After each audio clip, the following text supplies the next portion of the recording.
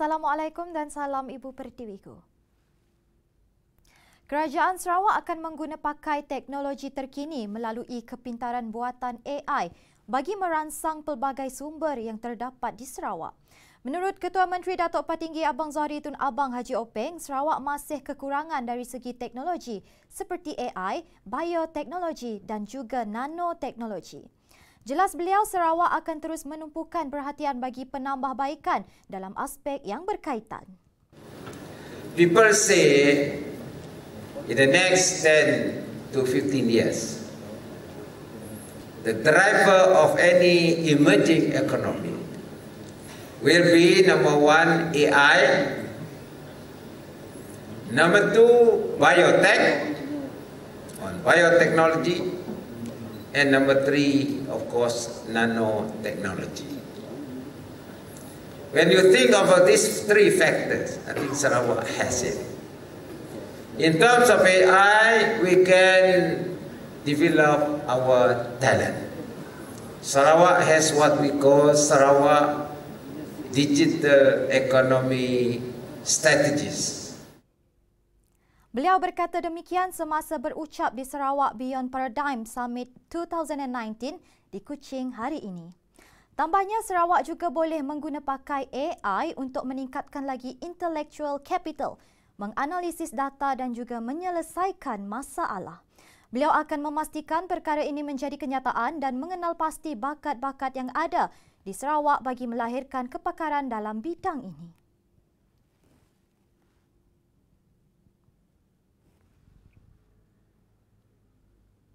Kerajaan Negeri Sarawak telah meluluskan pembinaan lapangan terbang baru di Spaoh, Betong dalam usaha membangunkan sektor pertanian di Saribas. Berita gembira ini diumumkan oleh Datuk Patinggi Abang Zohari Tun Abang Haji Openg di Majlis Makan Malam Amal Persatuan Warga Islam Saribas, Perwaris 2019 di Dewan Hikmah malam tadi. Menurut beliau, pembinaan lapangan terbang ini akan memudahkan dan mempercepatkan urusan pengeluaran hasil pertanian yang dekat di hati masyarakat Saribas, terutamanya mulung iaitu ulat sagu dan nanas melalui pesawat.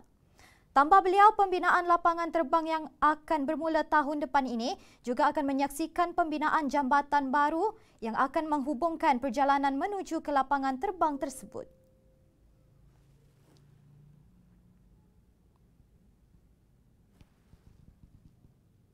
Program robotik yang diadakan di Sebuyau melatih dan memupuk minat pelajar, terutamanya dalam pembelajaran sains. Menurut Menteri Muda Jalan Pesisir, Datuk Julahi Narawi berkata, penganjuran khusus projek pengaturcaraan robotik ini telah memberikan pendedahan dan pembelajaran yang baharu kepada pelajar serta guru-guru di kawasan Sebuyau. Tambahnya, ibu bapa perlu memberi sokongan dan galakan kepada anak-anak mereka agar sentiasa terdedah dengan perkara yang positif, sekaligus berharap suatu hari nanti ramai anak-anak di kawasan Sebuyau terlibat dalam kejuruteraan pelbagai bidang untuk pembangunan pada masa akan datang.